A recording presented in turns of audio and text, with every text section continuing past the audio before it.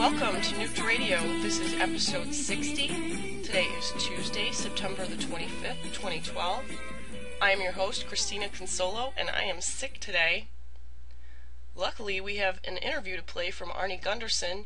He was interviewed on Capitol Forum with Tom Ritter over the weekend. It was an excellent interview. Arnie's interviewed with him many times before. You can find a list at the Fairwind site or on RBN's network. There's a slide presentation that goes along with the interview. It's about 42 minutes long. And afterward, we need to review some breaking news from St. Louis and Fukushima and from the sinkhole, as well as World War III watch and the significance of today's date. So enjoy the interview. This is Arnie Gundersen on Capitol Forum with Tom Ritter. Today is Sunday, September 23rd, 2012, and we're going to have a great show lined up for you this morning, and hope everybody's tuned in and welcoming their family and friends to tune in as well, because we're going to have a great show on two of the most pressing issues that I consider us facing today. Obviously, we have spiritual and moral issues that are facing us worldwide, but we have two issues, both the nuclear industry, some of the misgivings in that industry, and the threat of nuclear war obviously is always looming over our heads. And we're going to discuss that with Arnie Gundersen here in the first hour. And in the second hour, we're going to cover another pressing issue, which is genetically modified organism. So we have two great issues lined up, and we also have two great guests that can discuss the issues and also solutions. And that's what we try to focus on here on Capitol Forum on RBN, republicbroadcasting.org, is solutions. A lot of people do a very good job of pointing out the problems that we have, but not very many people are out there actually trying to accomplish something, to actually learn lessons and actually make a difference in the world for all of us.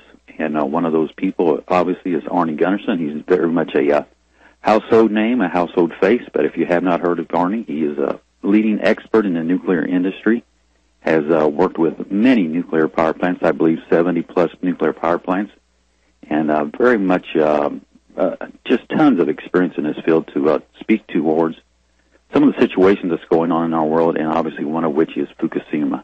Arnie, are you with us this morning? Yeah, hi. Happy second day of fall here. Well, welcome to the show. Arnie, what did you do on summer vacation? I think you made a trip around the world, didn't you?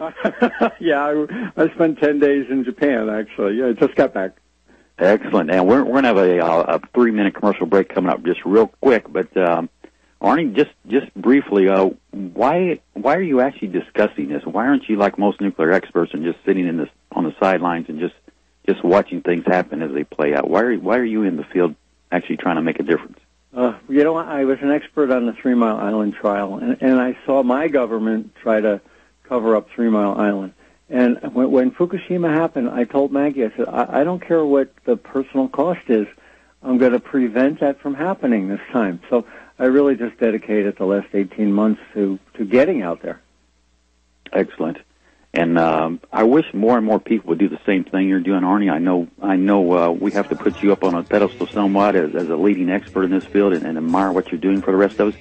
But I wish you were just one of 1,000 people that are doing the same thing. And we'll probably discuss that a little bit more on the other side of the break. And everybody, please support the survivors of RBN, and we'll see you on the other side of the break. The things of today. How do you Welcome back to Capital Forum, and thankfully to Maggie and Arnie Gundersen, they're not letting us forget about what happened in Fukushima and what could happen here in the United States, or just you name the country around the world, and an event like this could happen because we have nuclear power plants. And here in the United States, I believe we have 23 of those type of nuclear power plants that are in Fukushima. But Arnie, before the break, I actually mentioned, why are you one of the lone people that are speaking out? And also, have you met resistance from the nuclear industry itself and from the government of the United States on issues like this? Yes, we have. You know, it's the NEI, the trade organization, constantly goes after us on Twitter feeds and things like that. You know, whenever I'm out on the radio, there'll be I think they have a sheet, you know, let's go after Arnie by talking about these specific issues. But really, you know, I think that's a sign that the broader audience is listening. I mean, they wouldn't be attacking me if it wasn't making a dent in their bottom line. So I think you know, as people begin to listen and understand, the industry will dig in its heels and fight even harder. And also part of that is the actual government itself. It seems like you've got some heavy-handedness coming back from the government, probably not only United States, but from Japan as well. Boy, you know, I've seen that. They are basically ignoring experts that are not inside. The Japanese call it the nuclear village. Here we call it the nuclear priesthood. But there's a couple of examples of that. The National Academy of Sciences was chartered to look at the Fukushima Daiichi accident. And their first meeting, who did they have to tell them about the accident but Tokyo Electric and the American Institute for Nuclear Preparedness? You know, now, I've written a book on the accident, and I don't get an invite. And basically, the industry insiders are talking to the National Academy of Science. You know, and we've had panels like that in the past, whether it's the 9/11 panel or the 3 Mile Island panel. But the National Academy of Sciences panel is made up of insiders, and who do they call to testify but more insiders? Exactly right. And as you indicated, I think the public is still very hungry for the truth about this situation because they would know how they're going to be affected and what they can do about it. I noticed a lot of times that you share on not only this radio show but other radio shows, there's a lot of YouTubers that pick up the audio track, and there's websites that repost your information, and I really applaud all those people out there that are doing that, taking this information and taking it to the next step and dispersing it any and every way they can, because what you're presenting with us about what your situation is your understanding of the situation, I should say, is very important and sorely needed, and I wish more and more people would do the same. So we all thank you, Arnie, for what you guys are doing, and you just recently went. Go ahead. This show will probably wind up in 3 different languages in the next 4 days. It's amazing. Scary, isn't it?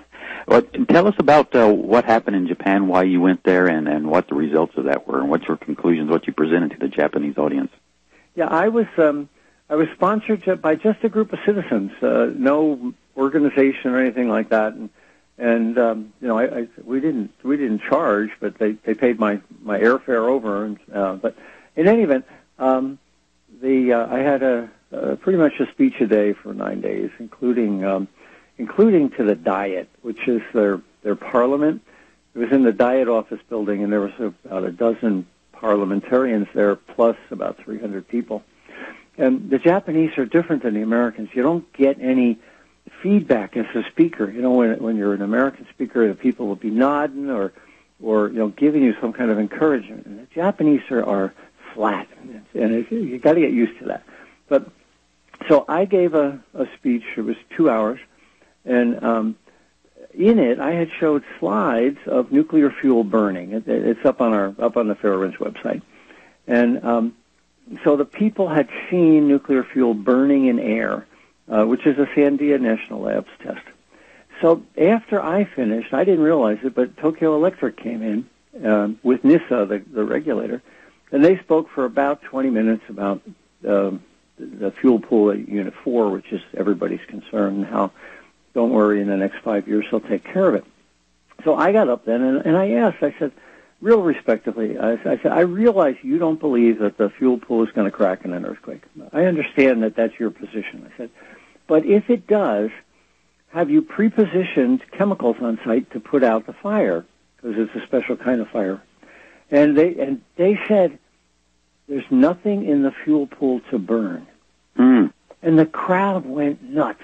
Wow. This was a crowd that's normally flat. They started screaming at Tokyo Electric. So it was, it was a switch. They were flat, and then they were the loudest crowd I've ever heard. So there's an enormous amount of distrust in Japan for the regulator, NISA, and also for Tokyo Electric. And what you speak of, I believe 4 is 4 the one that's actually leaning and is very susceptible to further damage if a major earthquake happens? Yeah, 4 is the one where all of the nuclear fuel is outside the containment. And if there was a major earthquake, it's likely the pool would crack because, like you said, it's leaning. It also has a crack on one side of it that Tokyo Electric tried to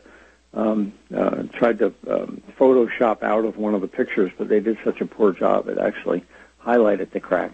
And it also has a bulge down low, which is something called a first mode Euler strut buckle. But in any event, it's a seismically induced bulge in the building. So, yeah, it will remain in jeopardy until they can get that fuel out of there. Now, for regular listeners of Capital Farm, which is broadcast on RBN, will know that I, Tom Ritter, I'm a retired aerospace scientist, and having worked in that field for 20-plus years, a big part of any kind of engineering program is a lessons learned, as what you take away from any situation, whether it's good, bad, or indifferent. You try to learn from your experience. And I noticed on one of your videos, your recent videos, you elaborate on some of the things that are going on and some of the lessons we should have learned. And can you share that with the audience this morning, of what we should have learned and what they're doing with the information they learned and what they should be doing if they're not doing it correctly? There's a bunch of lessons learned that are not being implemented in the United States. The first one is this what we call loss of the ultimate heat sink, and the questionnaire is ultimate. You have to dump the heat from a nuclear reactor even after it's shut down. There's a lot of heat, and let's look at Fort Calhoun up there on the Missouri River. The river is the source of dumping the heat, and if you lose the river, either because it gets way too high or it gets way too low, you can't dump the heat from a nuclear reactor. Well, the NRC published, no, it didn't publish. They had an internal study of the risk of a plant being basically hit by a tsunami. But in the case of Fort Calhoun, it's not a tsunami. It's if an upstream dam were to burst, you would get the same effect as a tsunami. This dam would cascade down the Missouri and flood Fort Calhoun up to the level of above the control room. So it's a lot of water. And an NRC whistleblower came forward, and he said that the report is being suppressed by the NRC. The NRC's position was, well, it's a security matter. We don't want terrorists attacking our dams. But the whistleblower was clever enough, and he said, well, we already have talked to the Department of Homeland Security, and they don't care if the report is released. So the real reason the report was sequestered was that the NRC didn't want to be embarrassed by the fact that they've known that the Fort Calhoun plant up there on the Missouri is subject to a problem almost identical to Fukushima. The ultimate heat sink could flood the control room. Then you got another one down to the other side of you over in South Carolina. You guys are surrounded here. The Oconee units are downstream of a huge hydroelectric dam. Now hydroelectric dams don't fail very often, but neither do 65-foot tsunamis occur very often. And if that dam were to break, 3 nuclear plants would melt down for sure. Wow. And the NRC, again, has known about this for 15 years. And then they keep trying to sweep it under the rug, except for this NRC whistleblower coming forward. So that's just one lesson learned from Fukushima Daiichi. That is not there you go, or not learned, or not taken advantage of, at least. Yeah. The other ones are are related to the containment. It's crystal clear that the containments leaked at Fukushima. If they didn't leak, there would have been no radiation releases. And the NRC is still assuming that the American reactors won't leak. They assume that all of the systems work, and that therefore we don't have to do any major modifications. And on that note, we're going to take a pause for the commercial break. And one of the things that Arnie just mentioned was the nuclear plants on the Missouri River. And we had a major flood. The last major flood had those surrounded by water and bulging dams. So that was a near meltdown in that situation. Back in 3 minutes.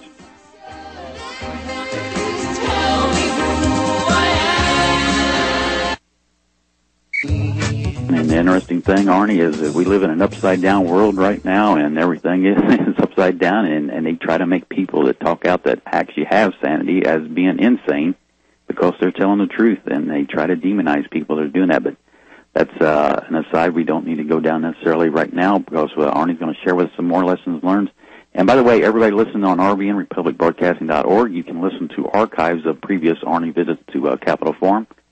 And I would recommend everybody subscribe to the archives, and you can check out other great shows on RBN. And also in the second hour, we're going to have a show on genetically modified organisms, and you'll want to tune into the second hour of today's show as well. Arnie, back to your lessons learned, if you don't mind. Let's finish up that issue of the cooling water to the power plants. So one, you can flood them, and people in Missouri and Nebraska don't think they're going to get a tsunami, but if a dam were to break, you would have the same thing as a tsunami. And again, these are low probability events with enormous consequences. And nobody thought a 65-foot wall of water would hit the Daiichi units. So, but the flip side of that is the pumps along the water are susceptible to flooding. I've said, like a week after the accident on CNN, I told America for the first time it wasn't about the diesels getting wiped out.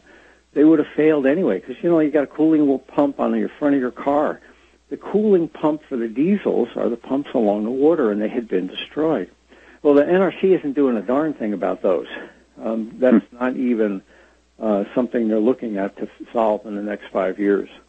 So you could put the diesel engines a mile away from the facility up and out of harm's way, but what you're indicating is they would still fail anyway because they would not be cooled by their design. Right. The one thing that saved Daiichi 5 and 6 was one diesel was air-cooled. And that diesel didn't flood. It was in a location that didn't flood, and it had fans instead of relying on the ocean. And the guys, Herculean effort by a bunch of heroes, and my hats are off to the people that stayed behind at Daiichi and Daini, the two reactor sites that were worst hit, really saved Japan and saved the world. And these guys were running jumpers from one plant to the other. As one plant started to heat up, they'd run the jumpers over there, cool it down a little bit, run the jumpers back to the other unit. So they were... they're working they had aftershocks. They didn't know whether their families were alive because they couldn't get communication to the outside world, high radiation, explosions, and they worked through it to save the country. So, but yeah, these diesels, and it runs up and down the coast. There was 14 nuclear plants, and all of them lost at least one diesel. Not because the diesels were flooded, but because the cooling water to the diesels was wiped out by the tsunami. Now, that's a pretty big lesson. When you lose 24 out of 37 diesels because of the tsunami knocked out the cooling water, you would think that in the United States we'd do something about that. But it's not even what we call a Tier 1 concern by the NRC. They call it a Tier 3, which they're going to address 5 or 10 years out. Amazing, and what you indicated is a simple fix to that solution would be to switch out the water-cooled to air-cooled engines. They may be a little bit less efficient, and there's trade-offs to that, but if you have something that's reliable no matter what happens, then that's a huge plus. Yes, I think you're absolutely right. Now, you also indicated that you wanted another level of governance because it seems like the industry and obviously the utility companies are not in the best situation as far as handling with No, they're not. The electric companies are not set up to handle disasters like this. This shouldn't be thrown on their lap, even though they provided the nuclear power plants. They don't have the facility or the means to actually deal with this situation. Yeah, one of my lessons, my takeaways from the trip to Japan was that maybe Tokyo Electric can run a power plant. Let's set that aside for a minute. But they certainly are up against probably one of the most difficult engineering challenges in history, and they are totally incompetent to address it. They're not engineers. They don't think outside the box. So what I recommended when I was over there was that it's already nationalized. Tokyo Electric's already nationalized, but just spin off the Daiichi site and give it to a project management company that's with an engineering focus. And they would probably be inside the nuclear village because there's not many people like me outside the nuclear village. But then they should have an independent oversight group. And it shouldn't be the IAEA, which is the International Atomic Energy Agency, whose charter, by the way, is not to be a watchdog, but is to promote nuclear power. But they should get really independent people to sit on the board to give guidance and oversight to this project management team.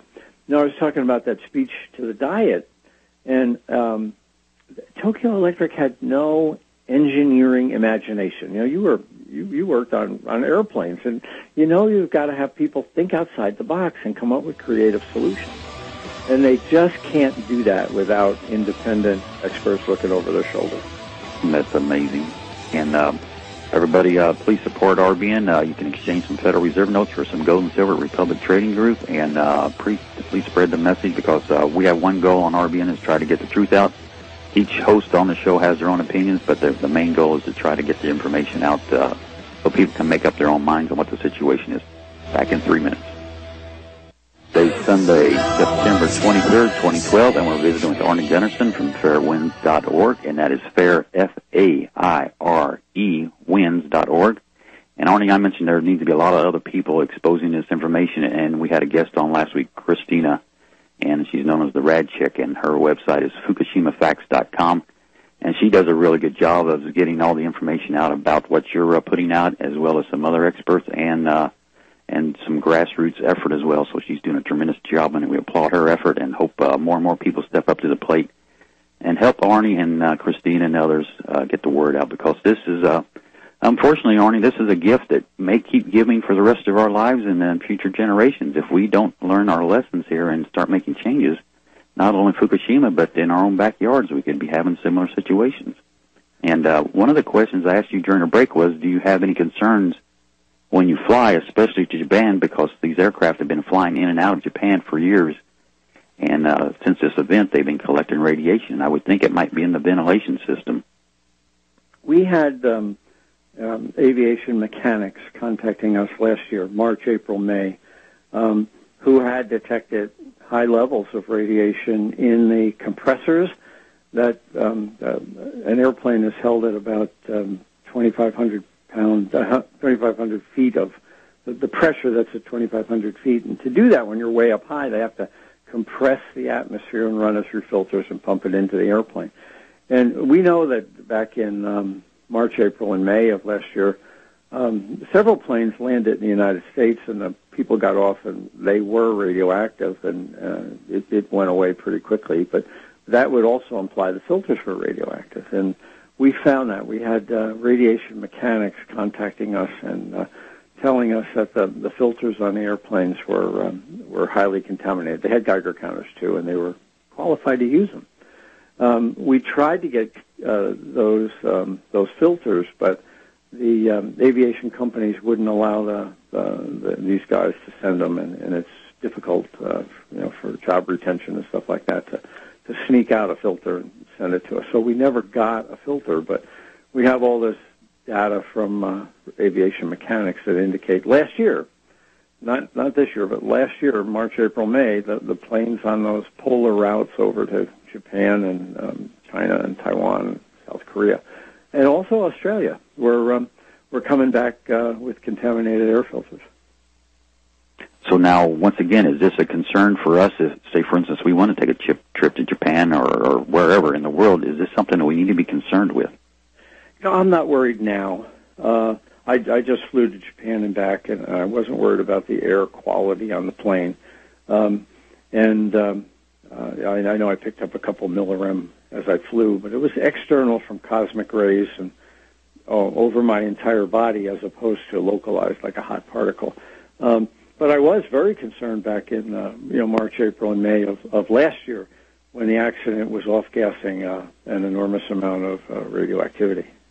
Can a person wear a dosimeter when you go on a trip like that, or think they're exposed at all? Is that a good idea if a person's really concerned about that? Obviously the average person wouldn't do that, but there are people that want to avoid these things in all situations. So is that an option? You can, and you'll find you'll pick up something on the order of 2 millirem on a flight to Japan, maybe 3. The flight crews actually are monitored and have picked up radiation for years. But again, it's cosmic radiation that you'd be exposed to whether or not you were whether or not Fukushima Daiichi had happened or not. So if you were willing to take the risk before the accident, there's really no change in risk after the accident at this point. Again, March, April, May of last year was a different story. Okay. Now, we hear reports that there's a city called Kawasaki in Japan, and the mayor is actually, I don't know if he's proud or defending or justifying, but he's indicating that they're feeding radiated food to the school children on purpose so they can learn about the dangers of radiation, if I'm not mistaken. Do you know anything about that situation? Yes. It's happening throughout the Fukushima prefecture and the surrounding prefectures where there's it's almost viewed as a patriotic duty to keep these farmers in business. So therefore, people, especially towns and governments, are trying to buy from farmers who are selling contaminated food. There's a lot of social stigma in the school systems. Teachers are being told to ostracize kids whose parents don't want to eat the food. When I was over in, one of the most moving things I had when I was in Japan last week was a woman came up to me in tears out in the hallway after I gave my speech, and she said, "I want to thank you." And her English was very good. And she said that she lived in Fukushima City, and she had wanted to move, and her husband said, "No, the government tells me everything is safe." And she says, "Well, we're going to get divorced. I'm going to take our kids, and I'll move in with you or without you."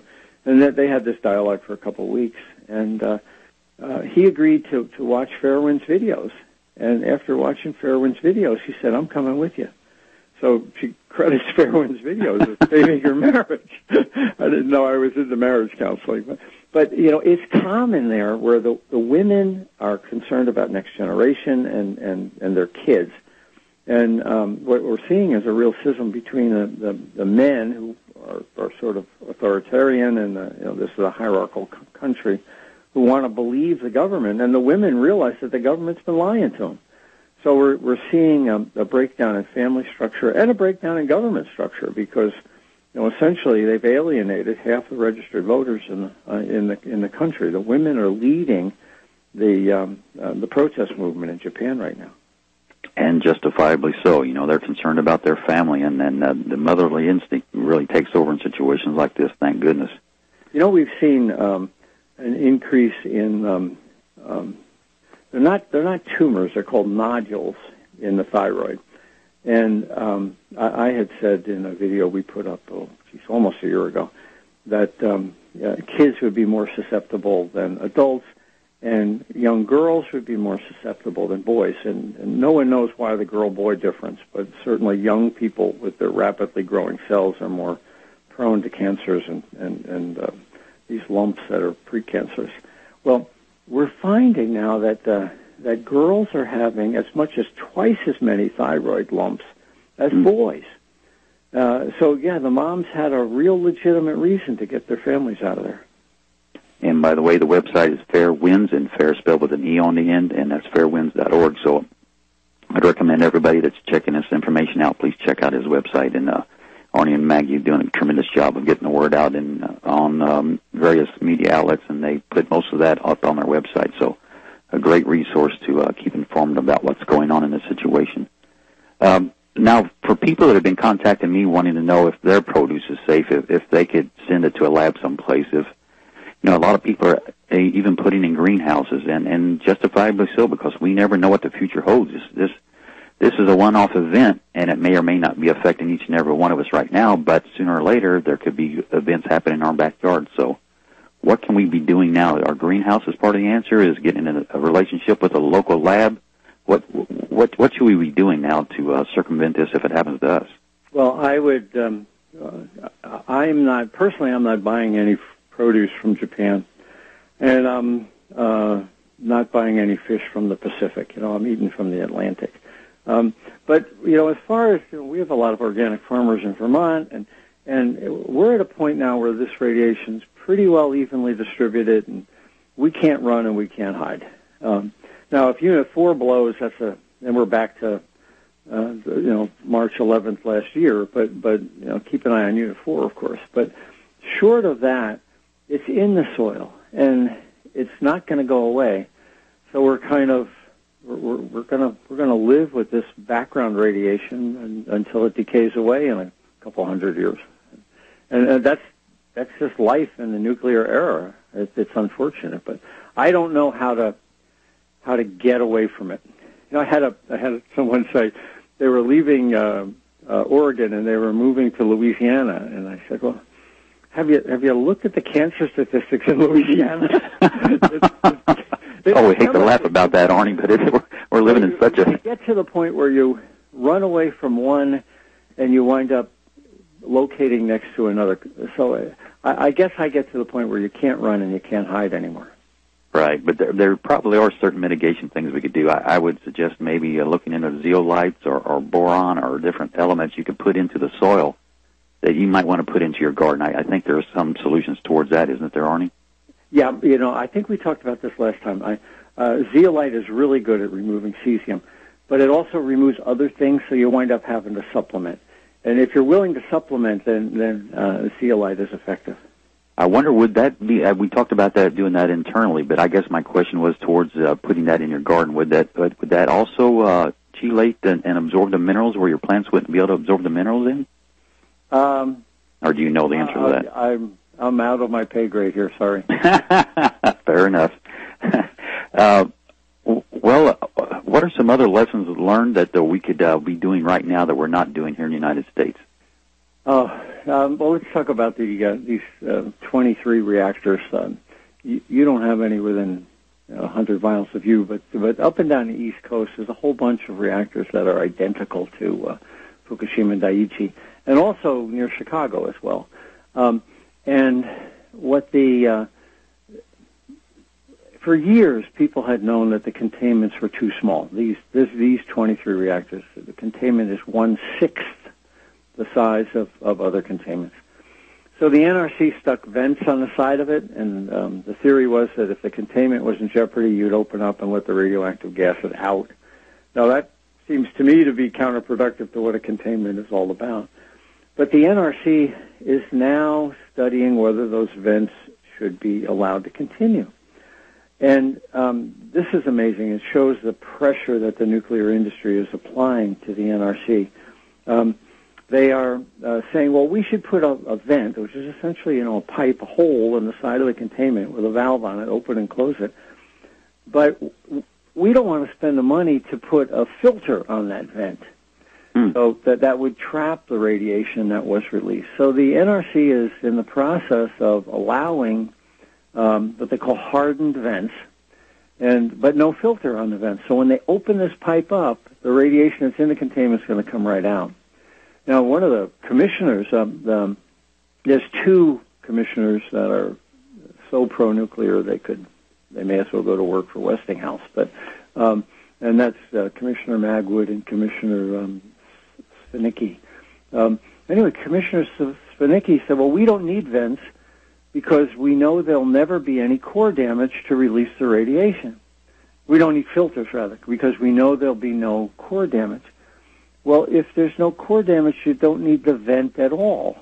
So this is, she said, well, we need the vents, but we're really, I'm sure what the message to the industry was, is I'm going to vote against putting a filter on this because I don't want to run up the cost to generate nuclear power.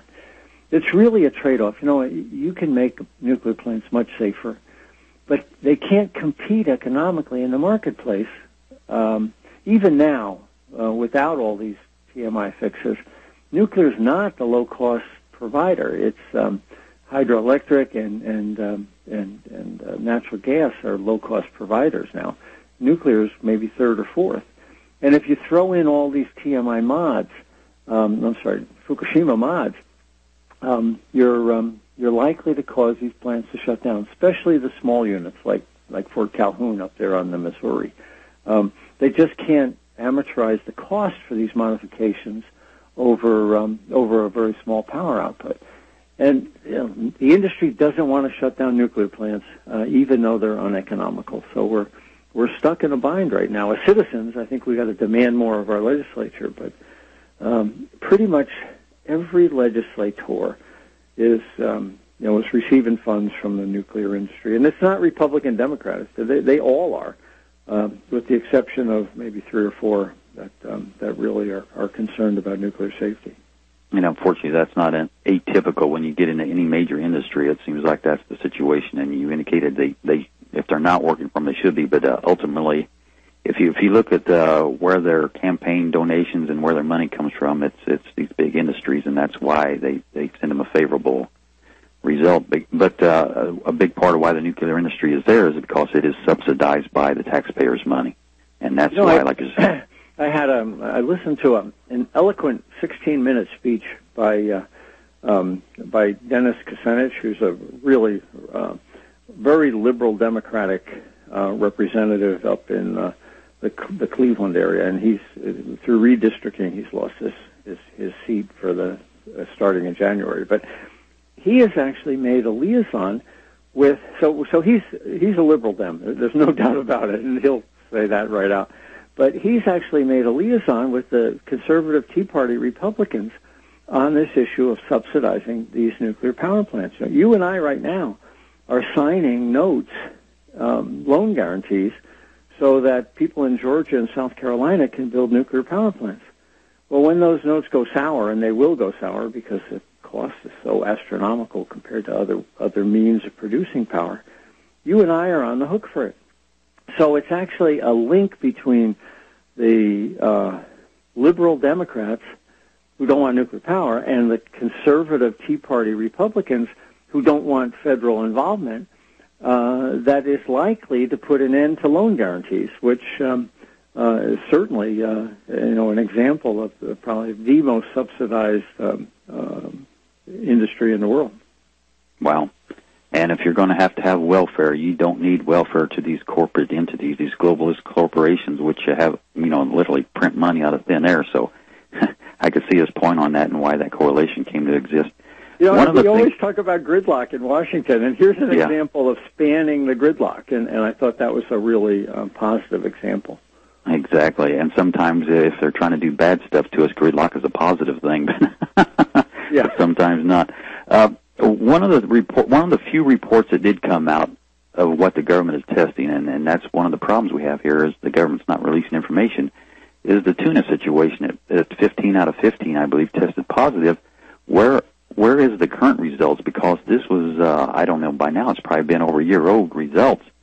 So what is the latest on that? Are we getting any good information of what the government is seeing as far as food and air and water? Are they giving us any information at all? Everything you said is exactly right. The last tuna data was a year old, and nothing has been published since then. Now, I don't know. It's hard to believe that researchers don't have the data. I'm sure that as a follow-up from that, somebody was collecting tuna data. But whether the journals are sitting on it, and we know scientific journals have stopped publication of some of this data. Hey, Arnie, I hate to interrupt you right there, but we must stop for the break.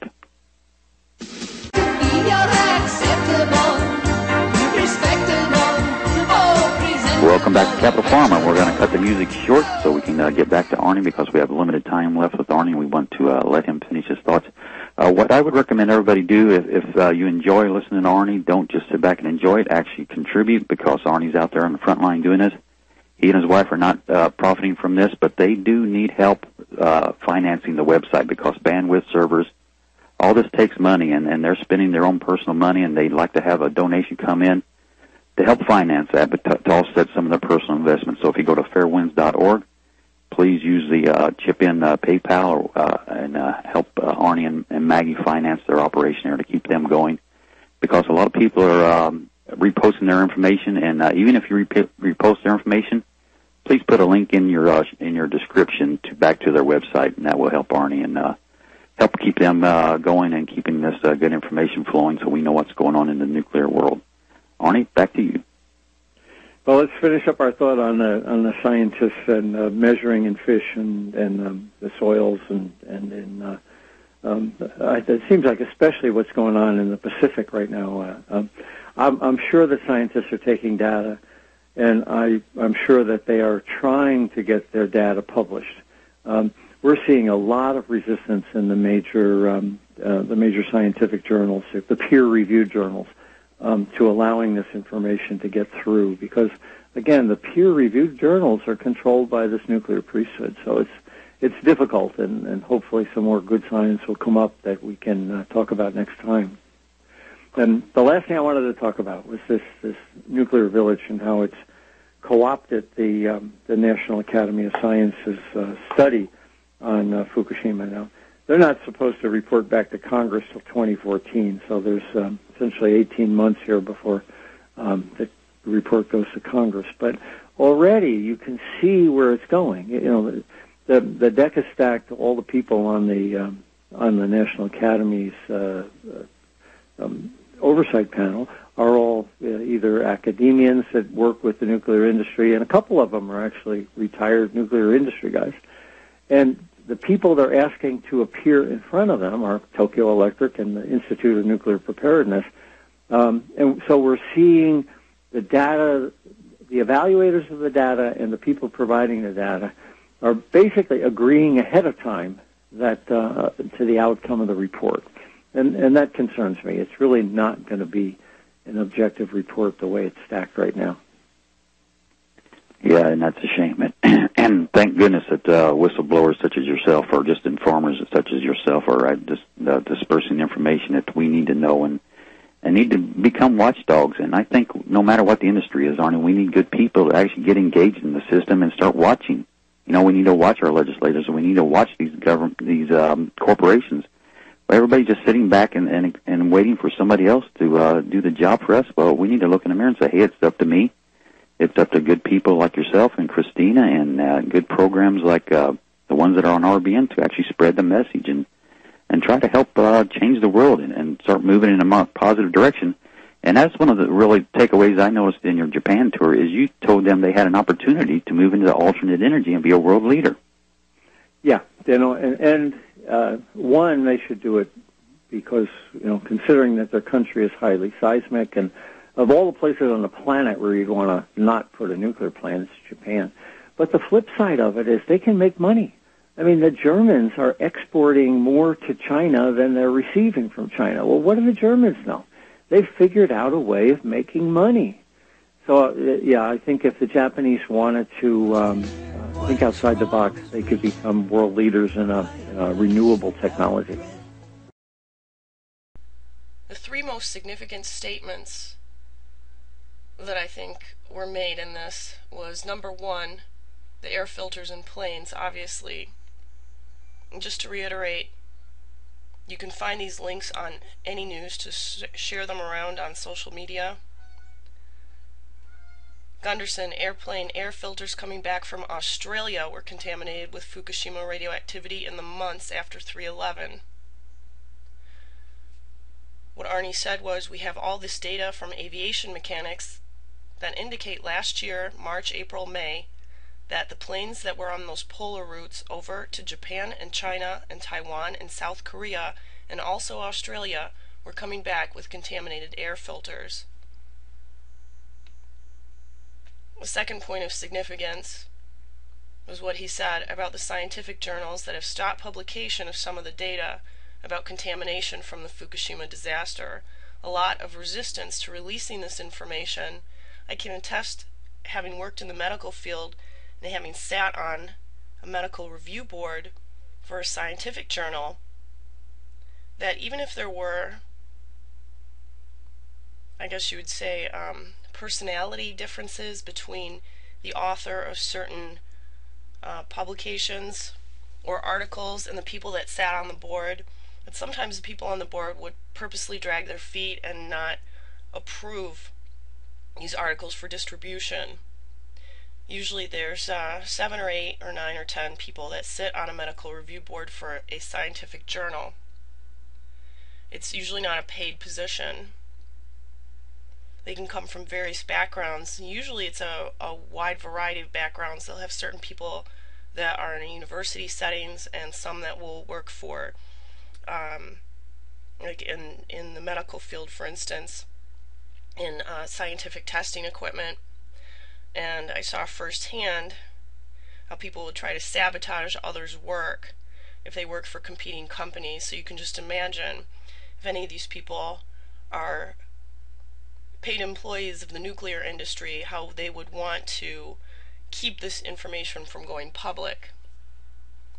The third thing, when Tom Ritter asked him about the fallout that's here already, Arnie Gundersen said that we know it landed here and now we have to deal with it. A couple other stories of importance today. Hawaii employing radiation detectors at debris landing sites. This was posted in Informable. This last week, officials in Hawaii received a $15,000 portable radiation detection device paid for with federal grants, which will make it quicker to test potentially dangerous marine debris. Not only do you know the amount of radiation that is being emitted from this source, but also know the isotope, explains Court Chambers, EMS medical analyst. Federal and state agencies have similar technology and are working together to recover tsunami debris. So, where are the radiation detectors for Washington, Oregon, and California? Please share this article around with anybody that you know who lives on the West Coast and may be affected by the tsunami debris. Another article of interest, and I'm so glad that this is happening. After tracking radiation levels in Fukushima, Safecast is now measuring air quality in the States. When a nuclear crisis came on the heels of the March 2011 tsunami that devastated Japan, there was an outcry from those seeking accurate information about radiation levels in various prefectures. The situation prompted a group of friends to launch a crowdsourced Geiger counting effort, which eventually grew into Safecast, a network for collecting and mapping radiation measurements across the world. Now, with a $400,000 Knights News Challenge grant, Safecast will expand its efforts into air quality testing starting in Detroit, Los Angeles, and Tokyo. Co-founder Sean Bonner says the project will help identify good and bad air quality on a granular neighbor-by-neighborhood level. He's also hoping to track changes in air quality over short periods of time. If there's any way that you can support the efforts of Safecast, please check out their website. And if you live in either Detroit or Los Angeles, you may want to look into becoming a volunteer and having one of these Geiger counters attached to your car. We talked about this briefly on Thursday. Scientific American is running this article, Idaho wildfire roars through former uranium mine site. Warning 616 on YouTube. We'll have some new information coming out about this in the next day or two. This is the wildfire in east central Idaho that's burned through 3 former mining sites containing traces of radioactive thorium and uranium. I read in another article that there were actually piles of uranium and thorium that have burned. You can also find articles about this in the Chicago Tribune, in Reuters, and hopefully we'll have an update soon.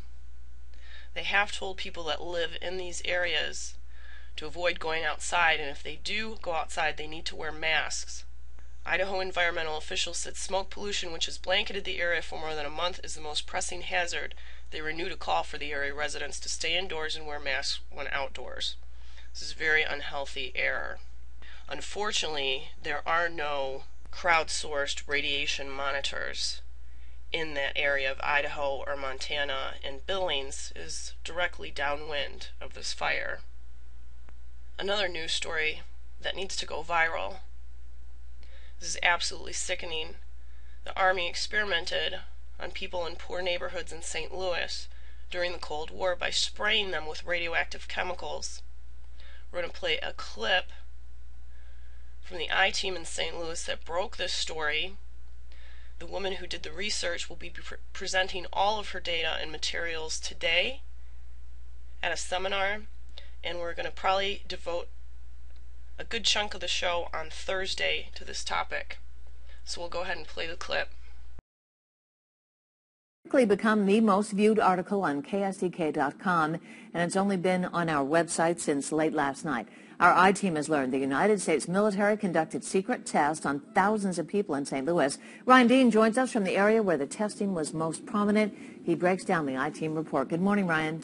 Good morning, Jennifer. I am standing where the once infamous Pruitt-Igoe housing complex once stood. It was torn down in the 70s, but at one time it was home to 10,000 low-income people. And according to research that will go public today, this is where most of the testing happened back in the 50s and 60s. Now, a sociologist professor at St. Louis Community College, Lisa Martina Taylor, has made it her life's work to uncover details of the Army's ultra-secretive experiments carried out in St. Louis. She says the Army sprayed zinc cadmium sulfide into the air. She claims people living at the complex unknowingly inhaled this compound morning, noon, and night so the government could measure its effects on their lungs. The cover story back then was the Army was testing smoke screens to protect cities from the Russian attack during the Cold War. Now, the truth, according to Martina Taylor, was it was much more sinister than that.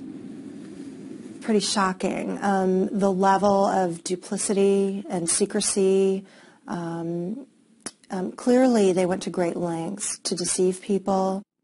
Now, the professor says what happened, what the Army did back in the 50s and 60s here in St. Louis violated medical ethics and its military's own policies. Now, what I urge you to do is go on KSDK.com. A more in-depth piece is there. You'll see by the I-Team. It was done last night. It will lay out everything that this report talks about. That's on KSDK.com under headlines. Now, if you are interested in hearing from Martina Taylor, she's actually doing a presentation tonight at St. Louis Community College, the Merrimack campus, and that's at 3:30. More information on that is also going to be found on KSDK.com. That is the very latest. I'm Ryan Dean, News Channel 5. Now today is also Yom Kippur, which is the holiest of holy days for the Jewish faith. Israel has shut down everything, their airspace, their trains. Everything is shut down today, but that's normal for this holiday. Israel had been attacked by Egypt and Syria in the 1970s on Yom Kippur. Whether or not they will be attacked again remains to be seen, and if you remember, former State Department official Steve Pizenik said that September the 25th would be the start of World War III. So we'll see what happens. There's been no greater time in history to share love, caring, and concern for your fellow man. Stay safe, everyone.